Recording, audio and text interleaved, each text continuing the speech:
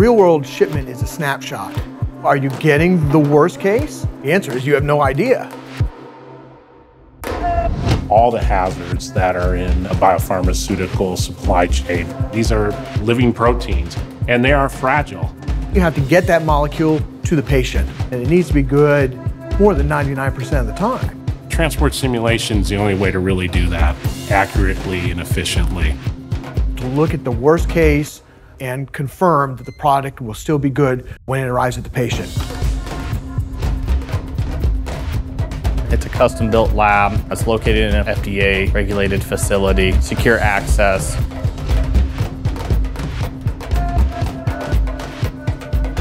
We're able to simulate all the hazards concurrently, expose the product to high and low temperatures, at the same time exposing it to vibration, shock, and low pressure.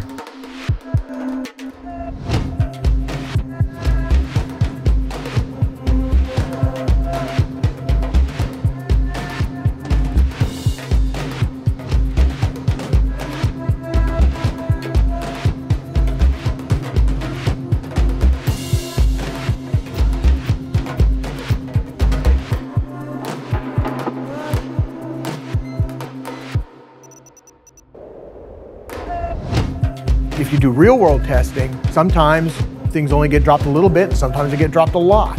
And if you do a real-world test, which one did you get?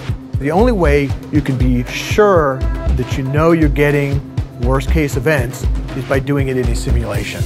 We can physically replicate what's in the back of a truck or in the belly of an airplane. One test does more than you will ever see in the real world.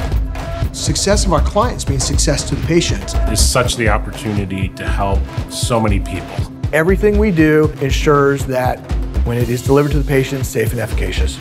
And these are always customized, comprehensive solutions that really handles their needs for their particular drug in their particular supply chain. It's a matter of doing it so that it works every time. So every patient has a chance to be successful, because that's ultimately our objective.